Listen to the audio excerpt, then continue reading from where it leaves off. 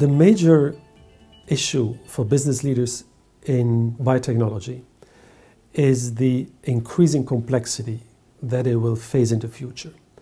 And it's increasing complexity because of the increasing complexity of life science. It's because of the increasing complexity of what the market will ask for. The market will not ask for a single drug for treatment. It will ask for disease management. It will ask for a treatment, which means not only a drug, but also a diagnostic. It may require a device. It may require information technology. And if you take all these factors together and you compare that with the current paradigm, so to speak, in which biotech firms think in terms of a new drug, and that is shifting towards a new treatment, which is much more all-encompassing and much more comprehensive, then of course that increased complexity is something that his manager will face in the coming 10 or 20 years. And that will require a very specific type of managers. Those who are not only able to assess the market and understand the market, but also will be able to understand the science and be able to drive the research and development in their organization. While today, many of those managers are able to manage their firms from a financial point of view, but are mere spectators of the R&D that takes place in their firms. While in the future, these people will not only manage the firms, but also drive the research and development and be involved in the research and development of their companies. And that will require a completely new type of CEO, which will not be interchangeable with other companies like it is today. Some CEOs come in from other industries and then enter biotech industry. I think these times have gone. In the future, biotech managers and biotech CEOs will be very specific biotech CEOs because of that combined knowledge of market and science.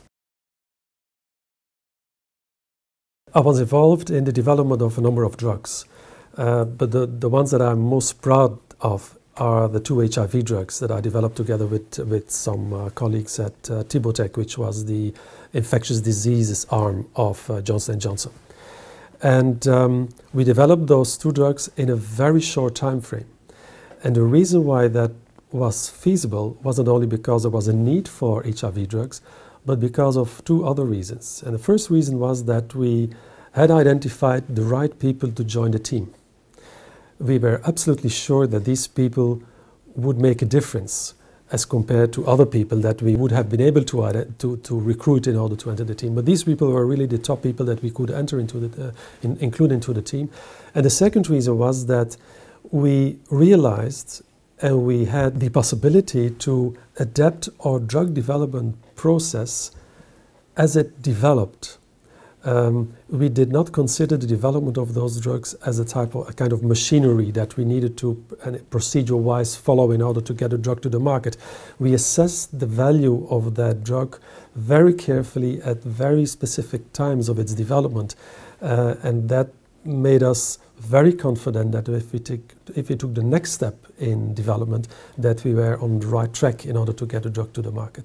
So it's based on the concept that drug development is a process, but it's not a fixed process. It is a very smooth and fluent process, and that is what we actually used to develop these drugs. And at the same time, we were strong in identifying the people that would help us in developing these 2 drugs.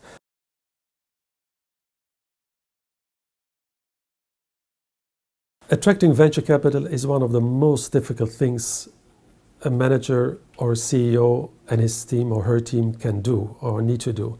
And the reason is that by attracting venture capital, you bring in 2 cultures.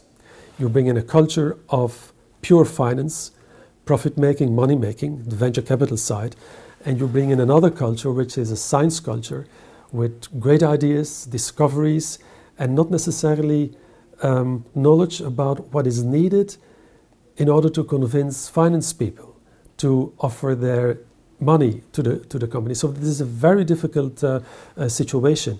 And the only way that may ease that process is again for the R&D people or the research people to try to reduce the complexity of their science up to a level that may convince non-science individuals or finance people, this on itself is an extremely difficult exercise. And when I talked to a CEO of a major big pharma company about 1 year ago, and when I asked him, how do you hire your scientists and how do you assess the performance of your scientists, his reply was, well, I evaluate my scientists on two topics. And the first one is, are they good scientists, which is obvious.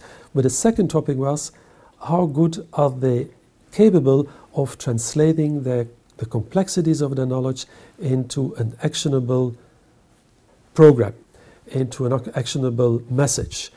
And I think this is something that is absolutely important in order to attract venture capital.